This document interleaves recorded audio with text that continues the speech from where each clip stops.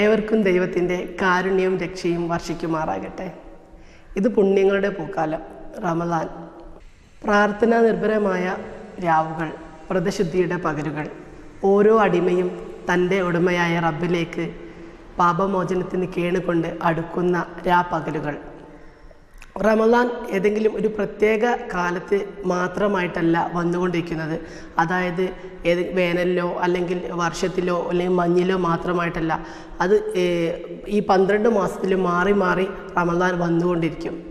എന്നാൽ ഈ ഒരു വർഷത്തെ റമദാൻ അതിൻ്റെയൊക്കെ അപ്പുറത്തേക്ക്, ഈ വേനലിൻ്റെ ചൂട് എന്നതിൻ്റെ അപ്പുറത്തേക്ക് ഒരു ലോക്ക്ഡൗൺ റമദാൻ കൂടിയാണ്. ഏതൊരു സംഗതിയിലും നമ്മൾ അതിൻ്റെ നന്മയെ കണ്ടെത്തുക എന്ന് പറയുന്നതാണ് മനുഷ്യൻ്റെ വിജയത്തിൻ്റെ രഹസ്യം എന്ന് പറയും. അതായത് ഈ ഒരു ലോക്ക്ഡൗൺ കാലം നമുക്ക് മാറി ചിന്തിക്കുകയാണെങ്കിൽ സ്രഷ്ടാവിലേക്ക് ഏറ്റവും അടുക്കാൻ അവസരമുള്ള ഒരു റമദാൻ കാലം കൂടിയാണ് ഇത്. കഴിഞ്ഞ റമദാൻ വരെ നമ്മളൊക്കെ ആഗ്രഹിച്ചിരുന്ന ഒരു സംഗതിയുണ്ട്. അതായത് ഈ ഓട്ടപ്പാച്ചിലൊക്കെ ഒന്ന് നിന്നുകൊണ്ട് എനിക്ക് ദൈവത്തിലേക്ക് അടുക്കാൻ വേണ്ടിയിട്ട് കുറച്ച് സമയം ഒഴിഞ്ഞിരിക്കാൻ പറ്റിയിരുന്നെങ്കിൽ എന്ന്. പക്ഷേ ഈ ഒരു സമയത്ത് നമ്മളൊക്കെ വല്ലാതെ വ്യാകുലപ്പെടുന്നതാണ് കാണുന്നത്. എന്നാൽ അതിൻ്റെ ഒന്നും ആവശ്യമില്ല.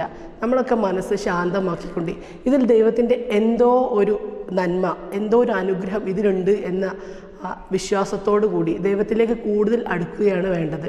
പൗരാണിക കാലം തൊട്ട് ഈ കാലഘട്ടം വരെ എന്നും ചർച്ചാവിഷയമായിരുന്ന ഒരു വിഷയമാണ് സ്ത്രീ. പണ്ട് കാലത്ത് ചിന്തിച്ചിരുന്ന ആളുകൾ അത്രേ സ്ത്രീക്ക് പുരുഷനെ പോലെ ചിന്തിക്കാൻ മനസ്സുണ്ടോ എന്ന്. സ്ത്രീ എന്നും ഒരു രണ്ടാംകിട പൗരയായിട്ടാണ് ചിത്രീകരിച്ചിട്ടുള്ളത്.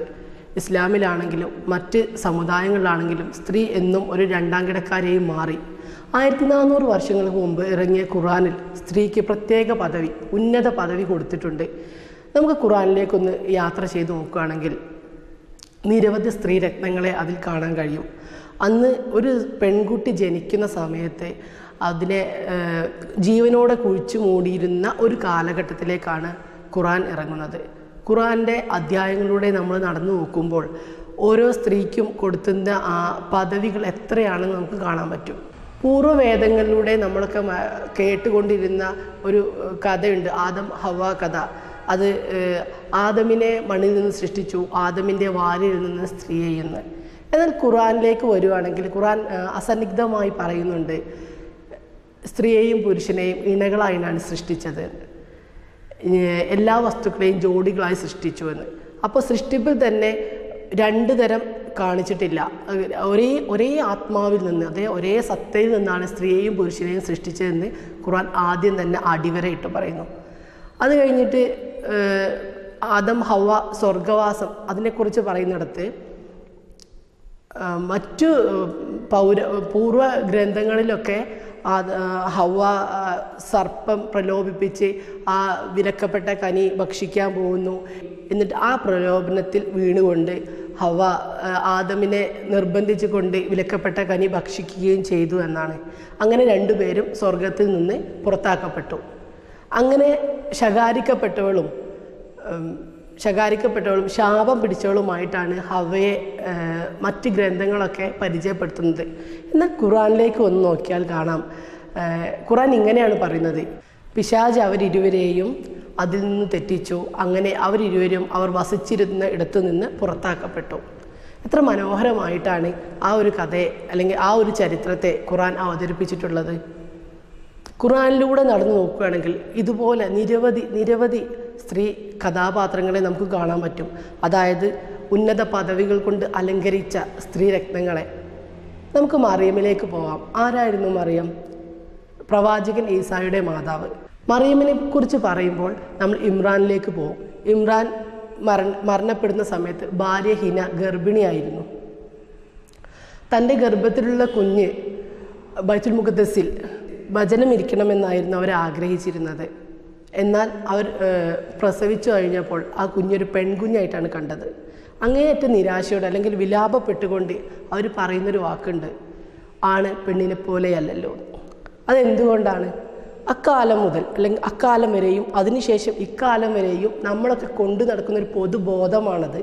അത് ആണിനെ പോലെയല്ലല്ലോ പെണ്ണ് എന്നത്. എന്നാൽ യഥാർത്ഥം അറിയുന്നവൻ അള്ളാഹുവാണ്. അത് അള്ളാഹ് അവിടെ ആശ്വാസം നൽകിക്കൊണ്ട് പറഞ്ഞു, അതെ, ആണിനെ പോലെ അല്ല പെണ്ണ്.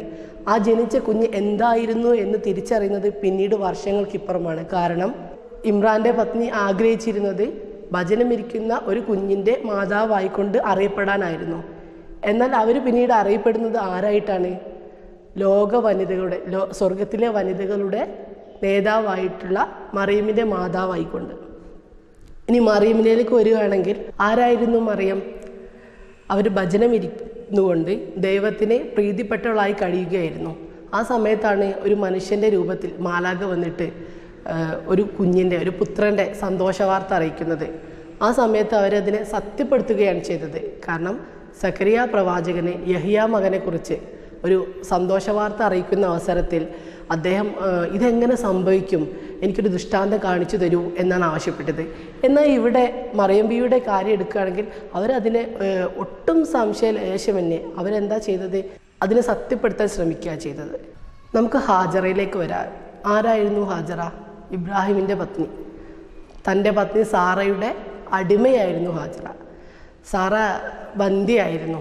ഒരു കുഞ്ഞില്ലാത്ത പ്രയാസം കൊണ്ട് സാറയാണ് ഇബ്രാഹിം നബിയെ നിർബന്ധിച്ചുകൊണ്ട് ഹാജറ ബി വിവാഹം കഴിപ്പിക്കുന്നത്.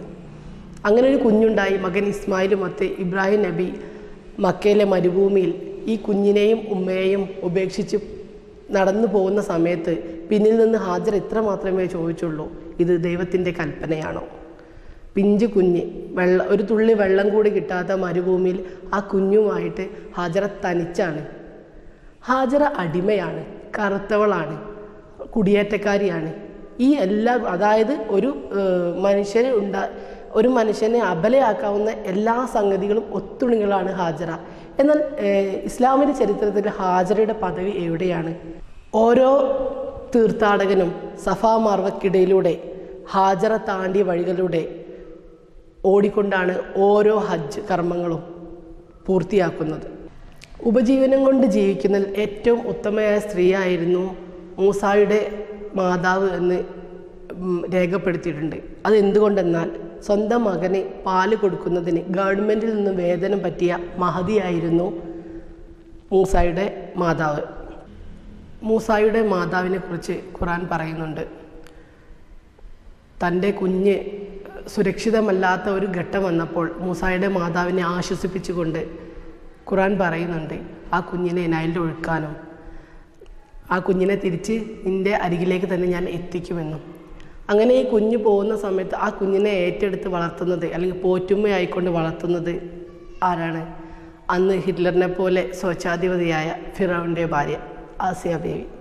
പ്രവാചകനിലേക്ക് വരികയാണെങ്കിൽ പ്രവാചകൻ ആദ്യമായി അടുത്തിടപെട്ട വനിതയാണ് ഖദീജ ബീവി. അദ്ദേഹത്തിൻ്റെ ആദ്യ വഹി ഉണ്ടായ സമയത്ത് മുതൽ അദ്ദേഹത്തിന് എല്ലാ കരുതലും ആശ്വാസവും നൽകിക്കൊണ്ട് സാമ്പത്തികമായും ശാരീരികമായും അവരെ അങ്ങേയറ്റം സമാശ്വസിപ്പിച്ച വ്യക്തിയായിരുന്നു ഖദീജ ബീവി. ആദ്യം ഇസ്ലാം വിശ്വസിച്ചതും ഖദീജ ബീവിയാണ്. ഒരിക്കൽ വഹീനിടയ്ക്ക് ജിബ്രീൽ അലൈഹിസ്സലാം നബിയോട് പറയുന്നുണ്ട്, ഖദീജ ബീവിയോട് എൻ്റെയും എൻ്റെ റബ്ബിൻ്റെയും സലാം അറിയിക്കുക എന്ന് വെച്ചാൽ അള്ളാഹുവിൻ്റെ സലാം ഒരു സ്ത്രീക്ക് നേരിട്ട് പ്രവാചകൻ ജനങ്ങളെ അറിയിക്കുകയാണ്, ദാ ഇങ്ങനെ അരുളി ചെയ്യപ്പെട്ടിരിക്കുന്നു എന്ന്. ഇതേപോലുള്ള മറ്റൊരിക്കൽ ആയിഷ ബീവിയോടും ഇത്തരുണത്തിൽ തന്നെ ജിബ്രീലും സലാം പറയുന്ന ഒരു സന്ദർഭം ഉണ്ടായിട്ടുണ്ട്. സൂറത്തുൽ മുജാദിലിൽ പറയുന്ന ഒരു വനിതയുണ്ട്, ഗൗല ബിന്ത് ദാലബ. അവർ തൻ്റെ ഭർത്താവ് നിഹാർ ചെയ്യപ്പെട്ട് അങ്ങേയറ്റം പ്രയാസത്തോടുകൂടി നബിയുടെ അടുത്ത് പരാതിയുമായി ചെല്ലുന്നൊരു സന്ദർഭമുണ്ട്. അങ്ങനെ ഒരു ഉത്തരം കിട്ടാതെ നബി സല്ലല്ലാഹു അലൈഹി വസല്ലം കാത്തിരിക്കുകയാണ്. അവർക്ക് എന്ത് മറുപടി കൊടുക്കണം എന്നറിയാതെ പ്രയാസപ്പെട്ടിരിക്കുന്ന നബി സല്ലല്ലാഹു അലൈഹി വസല്ലമയുടെ ഭവനത്തിൽ അവർ വിഷമിച്ചു കൊണ്ടിരിക്കുമ്പോൾ ആയിഷ ബീവിയും സപത്നിമാരും ആശ്വസിപ്പിക്കുന്ന ഒരു രംഗം കാണാം. അങ്ങനെ അള്ളാഹുവിൻ്റെ വഹി ഇറങ്ങാൻ കാരണക്കാരിയായ ഒരു വനിതയാണ് ഖൗല ബിന്ത് ദാലബ. ഇനി നബി പത്നിമാരിലേക്ക് നോക്കൂ. ആയിഷ ബീവിയെ മാത്രമേ നബി സല്ലല്ലാഹു അലൈഹി വസല്ലം കന്യക ആയിക്കൊണ്ട് വിവാഹം കഴിച്ചിട്ടുള്ളൂ. ആ കാലഘട്ടത്തെ യുദ്ധങ്ങൾ ഒരുപാട് ഉണ്ടാകുന്ന സമയത്ത് വിധവകൾ സമൂഹത്തിൻ്റെ ഒരു ബാധ്യതയായി മാറിക്കൊണ്ടിരുന്ന സമയത്ത് നബി സല്ലല്ലാഹു അലൈഹി വസല്ലം വിധവാ വിവാഹം പ്രോത്സാഹിപ്പിച്ചു. നബി പത്നിമാരിൽ നോക്കുകയാണെങ്കിൽ മിക്കവരും വിധവകളോ വിവാഹമോചിതരോ ആയിരുന്നു. ഇങ്ങനെ ജാഹിലിയത്ത് നടമാടിക്കൊണ്ടിരുന്ന ഒരു കാലഘട്ടത്തിലേക്കാണ് വെളിച്ചം വിതറിക്കൊണ്ട് ഖുർആൻ അവതീർണമായത്. ഖുർആനിലൂടെ സ്ത്രീകളുടെ സമൂഹത്തിലും കുടുംബത്തിലുമുള്ള പദവി ഉയർത്തി കാണിക്കുകയാണ് പ്രവാചകൻ ചെയ്തത്. അങ്ങനെ ഉണ്ടായിരുന്ന ഒരു ഘട്ടത്തിൽ നിന്ന് പിന്നീട് എപ്പോഴാണ് സ്ത്രീ വീണ്ടും ഒരു രണ്ടാംകിട പൗരയായി മാറിയത്? പാശ്ചാത്യ ലോകത്തേക്ക് നോക്കുകയാണെങ്കിൽ നമുക്ക് കാണാം ഈ ഒരു സംഗതി. അതായത് വിമോചനവുമായിട്ട് വിപ്ലവവുമായി ഇറങ്ങി തിരിച്ചിട്ട് സ്ത്രീകൾ രംഗത്തിറങ്ങുകയും എന്നാൽ മൂല്യാടിത്തറയില്ലാത്ത വിപ്ലവങ്ങൾ കൊണ്ട് അത് തകർന്നടിയുകയുമാണ് ചെയ്യുന്നത്. സമൂഹത്തിൻ്റെ പാതിയാണ് സ്ത്രീ.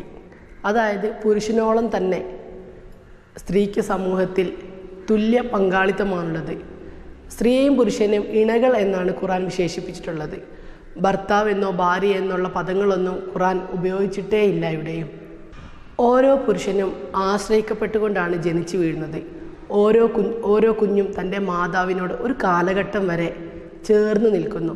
പാലൂട്ടി വളരുന്നത് വരെ ഓരോ കുഞ്ഞും തൻ്റെ മാതാവിനോടൊത്താണ് നിൽക്കുന്നത്. ഒരു ചിറക് വെച്ച് ഒരു പക്ഷിയും പറന്നുകൊണ്ട് തൻ്റെ ലക്ഷ്യസ്ഥാനത്തേക്ക് എത്തിയിട്ടില്ല. ഒരു പക്ഷിക്ക് 2 ചിറകുകൾ എങ്ങനെയാണോ അതുപോലെയാണ് ഓരോ സമൂഹത്തിലും സ്ത്രീയും പുരുഷനും. സ്ത്രീ പുരുഷനേക്കാൾ താഴെയോ പുരുഷൻ സ്ത്രീയേക്കാൾ മേലെയോ അങ്ങനെ ഒരു വിഭജനത്തിൻ്റെ ആവശ്യമേ ഇല്ല. രണ്ടും ഒരേ അസ്തിത്വങ്ങളാണ്. രണ്ടുപേരും പരസ്പരം പൂരകങ്ങളാണ്. ഖുർആനിക സൂക്തങ്ങളെ പരിശോധിക്കുകയാണെങ്കിൽ അതിലെല്ലാം കാണുന്നൊരു സംഗതിയാണ് പുരുഷൻ്റെ വന്യമായ അധികാര പ്രയോഗങ്ങളെ തടുക്കുന്നതിന് ആഹ്വാനം ചെയ്യുക എന്നത്. സൂറത്ത് ബഖറയിൽ പറയുന്നുണ്ട്, നിങ്ങൾ സ്ത്രീകളെ തടുക്കരുത്. പരസ്പരം ബഹുമാനവും വിശ്വാസവുമുള്ള സ്ത്രീ പുരുഷന്മാർക്ക് മാത്രമേ നല്ലൊരു സമൂഹം കെട്ടിപ്പടുക്കാൻ കഴിയുള്ളൂ. അതിന് ആദ്യം വേണ്ടത് സ്ത്രീ തൻ്റെ അസ്തിത്വം എന്താണെന്ന് തിരിച്ചറിയുകയും പുരുഷൻ അവരെ അംഗീകരിക്കുകയും ചെയ്യുക എന്നതാണ്. ഏവർക്കും നല്ലൊരു റമദാൻ നാളുകൾ ആശംസിച്ചുകൊണ്ട് അസ്സലാമു അലൈക്കും വറഹ്മത്തുള്ളാഹി വബറകാതുഹു.